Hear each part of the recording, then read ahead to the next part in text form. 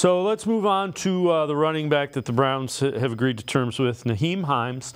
And he is coming off an ACL, LCL injury last year from a jet ski accident. 5'8", 198 pounds. Take us through this first clip and what you see with him here.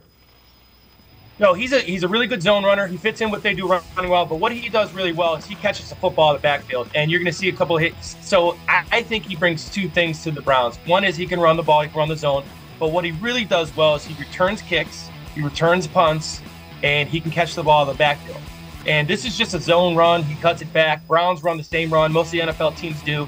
He's a very hard runner. He's very good in pass protection.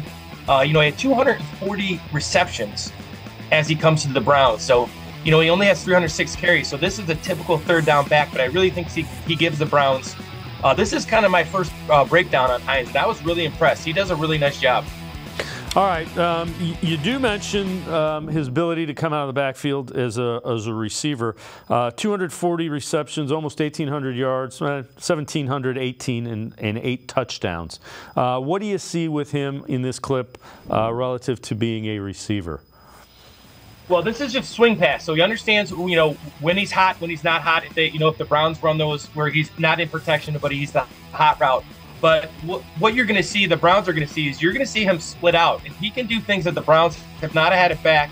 Kareem Hunt could do a little bit last year where he'd split out, but Hines can actually split out and run receiver routes. He can run hitches and comebacks and curls and digs, so he'll actually split out and be an actual receiver, not just a check down guy, not just a guy who's on swing routes. He can do those very well too, but he's a guy who can actually get in and out there, and Stefanski loves to go in empty on certain downs, and this guy can run routes out of empty, not just swings and check downs. So very, very good out of the backfield is Hines. All right, the other thing that we've had several questions on this week, punt returner and kickoff returner. What do you see from him in the return game? Take us through this clip.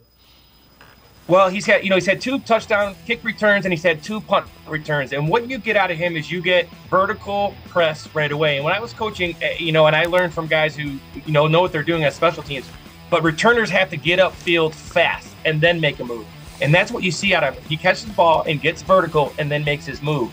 And he's very explosive. Like I said, he has 2 kick returns, 2 punt returns. This is an area where the Browns have been very poor, and there haven't been many areas where the Browns haven't been very good.